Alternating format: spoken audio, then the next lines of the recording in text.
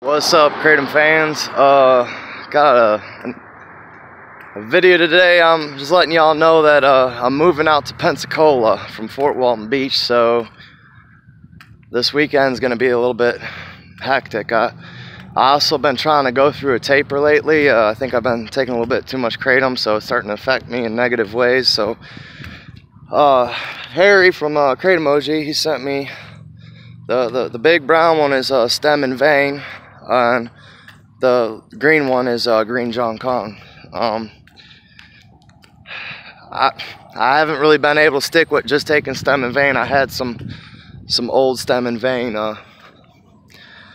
laying around the house, but I don't know, I couldn't really just take nothing but stem and vein. So I've been taking, like, first dose in the morning, either a teaspoon of Kratom or a tablespoon of stem and vein.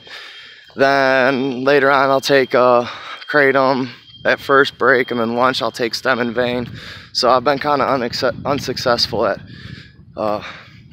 switching to 100% stem and vein, and I want to keep it like that for about a week or maybe even 2 weeks, to the point where I can stop taking the stem and vein, take nothing for a week, and then get back to only taking Kratom when I need it for pain, and doing these reviews, because it's gotten to an every single day, all day kind of thing, getting a little bit out of hand. So I just want to let y'all know that this weekend's going to be probably no reviews besides maybe definitely the stem and vein from Harry that he sent me.